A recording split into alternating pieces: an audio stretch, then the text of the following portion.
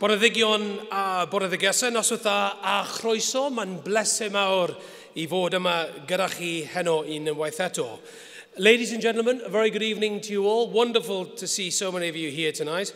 And I'm very pleased to be presenting again at the second gala held by the cardiac charity SADS UK. There are some familiar faces for you tonight, ladies and gentlemen, and some unfamiliar faces, some new ones, which makes the mix all the more exciting. We hope you're in the very good mood, very good spirits for some very special music and exciting performances from our wonderful choirs, ladies and gentlemen. The Regimental Band of the Royal Welsh and Corps of Drums will be wowing us with their varied repertoire and spectacular performance.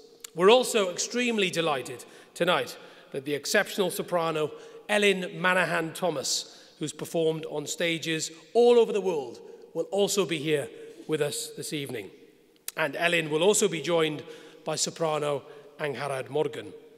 The choirs joining us tonight, ladies and gentlemen, are Barry Male Voice Choir, Caerphilly Male Choir, City of Newport Male Choir, Glynneath Male Choir, Haverfordwest Male Voice Choir, Llandybia Male Choir.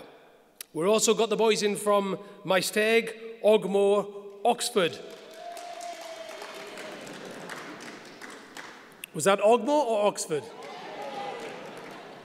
What a small fan base you have. Also not forgetting Penarth Male Voice Choir and Ynys Owen Male Choir. Would you all please give them a huge welcome, ladies and gentlemen.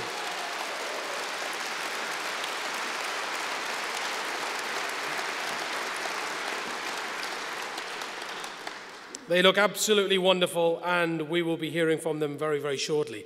We're also pleased, ladies and gentlemen, to have Frank Jones, musical director of City of Newport Male Choir, to conduct this evening. And we thank him very, very much indeed for organising the music programme and his support to make this evening, as ever, very, very special indeed. We're also thankful to Major Denis Burton of the Regimental Band of the Royal Welsh for organising the band's music that we'll also hear tonight. Also to our stage manager tonight, Phil Lloyd, who's travelled some distance from Pembroke Dock to Cardiff to help us out this evening. Well, that's just about it for me for now. I'd now like to introduce Eve Lloyd-Daughton, who is a lady who has contributed significantly to bringing tonight about. She has worked tirelessly to make sure tonight goes off well. Eve knows personally several families who've been affected by SADS, and she's promised to continue to help for as long as required. Would you please welcome Eve Lloyd-Daughton.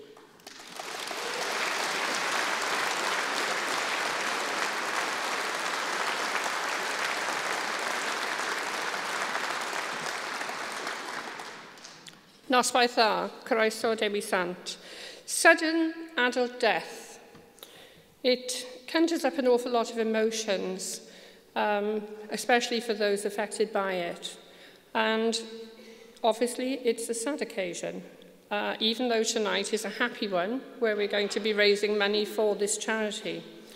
But the words in what I'm about to read, I think probably sums up best what sudden adult death is, what it means to families, and a little bit also about the charity itself and what we're about. Sudden adult death and charity encompassed in one heart. Gone, in as little time as a butterfly opens its wings in flight.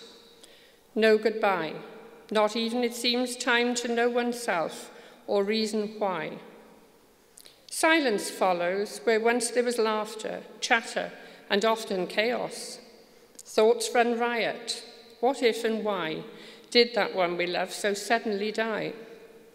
Stories are told of simple days spent when as a family we were so content. I wish I had answers to ease the pain. I do know that the love that you shared will always remain.